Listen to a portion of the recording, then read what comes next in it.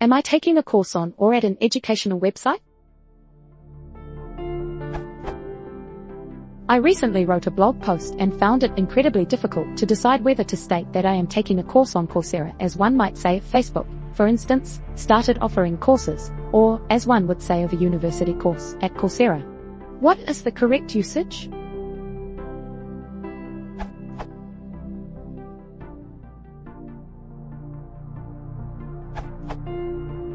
I am not sure whether there is any one correct answer.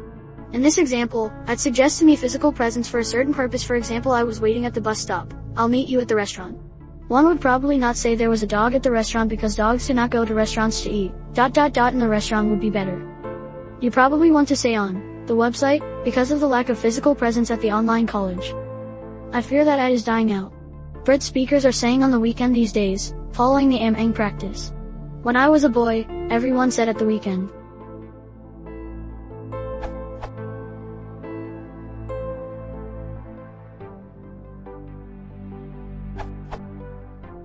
With Coursera might get round the problem.